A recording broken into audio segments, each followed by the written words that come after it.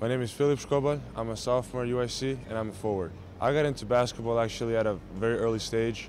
I actually been in it since I was born basically. My dad has been a coach and a player for almost 35 years. I was born and raised in Belgrade, Serbia, but then at the age of 7 I moved with my dad and my parent and my mom to Denmark because my dad had a coaching job there.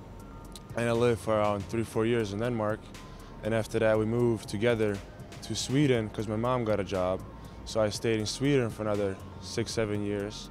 And then as my high school started, I moved to Germany.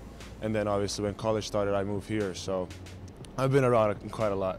Oh, I think it's made me a better man, made me understand different cultures way more, made me adapt, not have only one side to me. I always said that I was born and raised in Serbia. I feel like Serbian. But I've taken all these pieces from every single country and influenced that into my own life. It's crazy because he knows so many different languages. He's been in so many different places. He's just the way he mixes in with the team, just all his background is very different.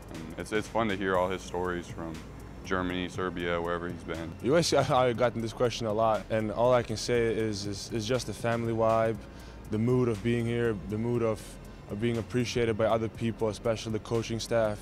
The trainers around here, the facility managers, like everybody's making me feel great, just having this appreciative feeling of doing something great and building this together with other people. When I first got into the business, everyone said, recruit someone you would want to play with.